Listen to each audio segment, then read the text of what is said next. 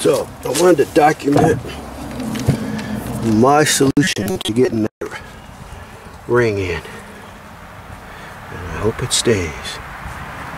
But I have a solution, and it's an easy one.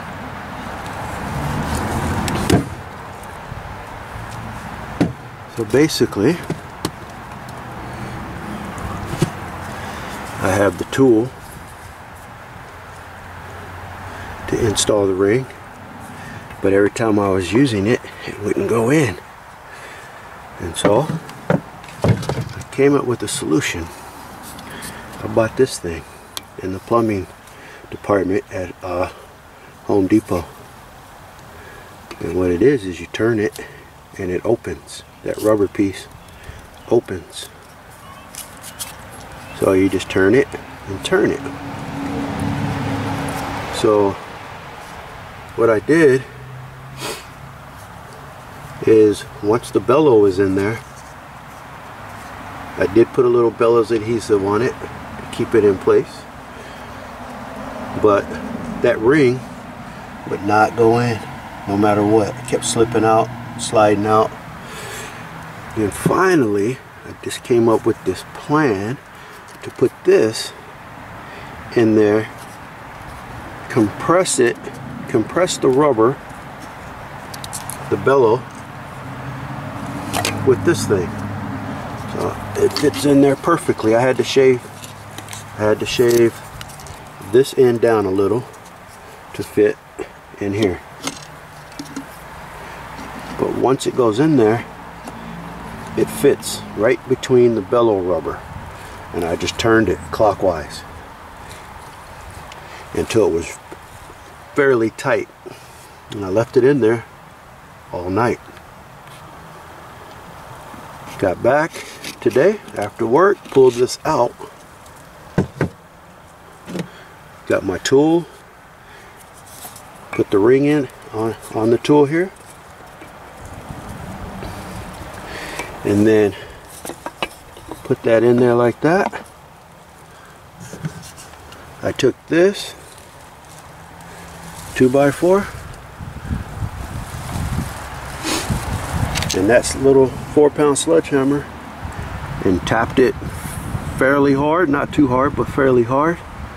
I hit it about 3 or 4 times that way, turned the 2x4 that way, tapped it in again, and voila, pulled this out.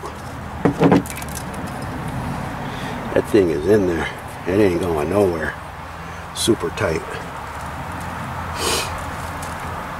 So that's the trick right there. Home Depot. Grind the front of it off so you'll be able to put it in the housing, and then put it between the bellow in the housing. So here's my old one. You're gonna put this thing in there like that, and you're gonna turn it, and it's going to expand, and it's going to make that rubber compress.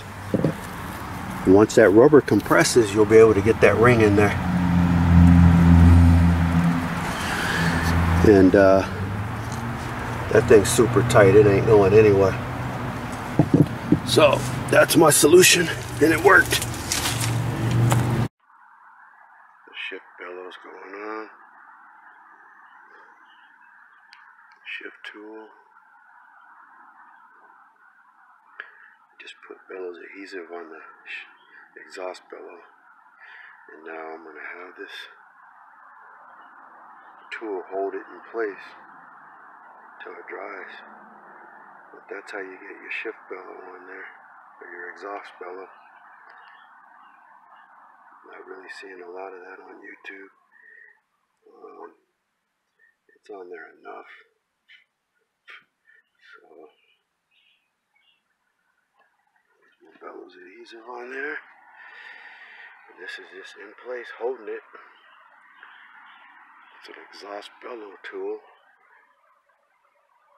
So there we go. I had to take the shift shaft out of the bell housing. I just think that was the easiest way to do that. The bolt that holds the shift arm onto the shift shaft was seized, so I just took the whole bar out, cut the bar out, and just put a new bar in there, a new shaft and a new arm. But getting this bellow on there is pretty easy with the tool. The bellow tool. Anyway, just thought I'd show that.